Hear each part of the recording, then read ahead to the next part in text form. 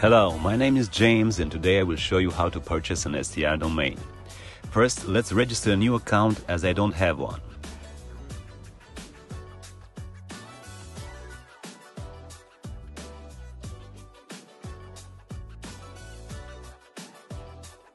Now, don't forget to save your passphrase.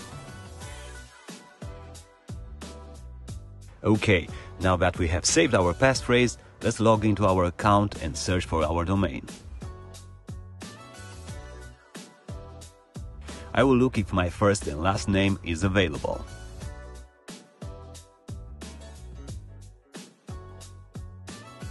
Bingo! Let's get it. We add it to our cart, now let's proceed to checkout. Agree with the terms and conditions. Here we have the payment method tab, and because I have some Matic in my MetaMask wallet, let's choose that option.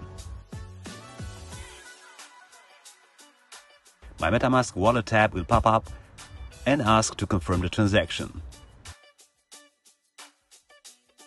Once I hit the confirm button, it will take a couple of seconds. Then here you are. Congrats, you just got your own STR domain.